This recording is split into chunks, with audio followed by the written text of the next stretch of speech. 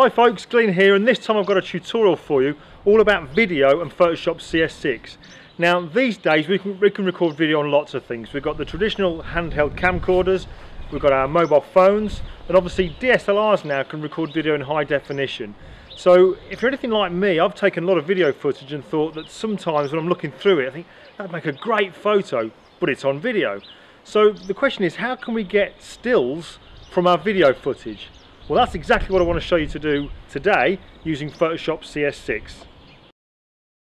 Okay, so here I'm in Photoshop and I've got Mini Bridge open at the bottom, and we can see a number of pictures, but on the far right hand corner I've got a movie file. Now it's the movie file that I want to work on, so I'm going to open that up in Photoshop by just clicking on it and dragging it into the work area. Now because it is a movie file, Photoshop immediately recognises that, so it turns us over to the timeline, and this is where we can edit the video and also scrub through to see what the content of this particular bit of footage is.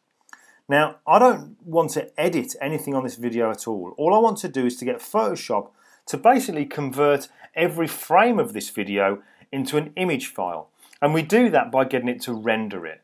Now to render we can either go to File, Export and Render Video, or there's a little arrow icon in the bottom left hand corner. If I click on that, that also brings up the Render Video dialog box. Now in here I need to give this sequence of images a name, so I'll call it Field, and I need to choose where I want them to be because there's going to be quite a few, so I need to put them into a folder. Now at the moment mine's set to appear on the desktop, but I'll create a subfolder which I'll also call Field. Underneath here we've got an option called Adobe Media Encoder. Now if I click on the arrow to the right hand side of that, another option is available to us called Photoshop Image Sequence, and this is where we can tell Photoshop to convert all the frames within the movie to image files. So now we've got format choices. We can either choose JPEGs, bitmap, Photoshop files, PNGs and TIFFs and all that kind of nice stuff. And I'll do nothing else in that area of the dialog box apart from just mention at the bottom here, because here we have a section called Range. Now if you knew the frame within your particular bit of movie footage that you wanted to convert to an image, you could then tell Photoshop to only convert the frames around that particular one, so it would work a lot quicker. But I don't know whereabouts within my footage I want to choose a frame to convert to an image, so I'm just going to leave it set to all frames, and then I'll just click Render.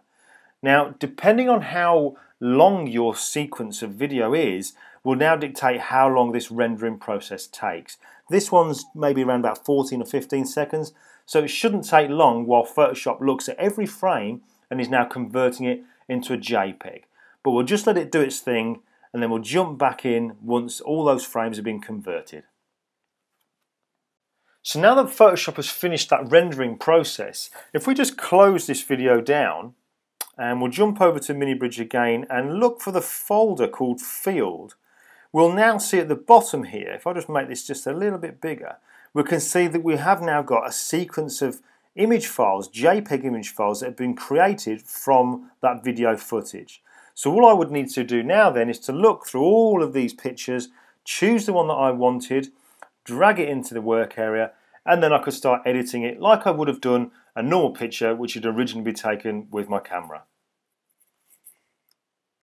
Now obviously the quality is not going to be anywhere near as good as what it would be if you'd taken the picture originally with your camera, but with cameras recording in high definition video these days, they ain't half bad, so it all depends really what you're going to do with it at the end. If you're going to print it really big, then yeah, you're going to see a problem with it. But if you're just going to keep it for on the computer, for viewing on your TV screen, or just printing out small to put on the wall, works perfectly fine.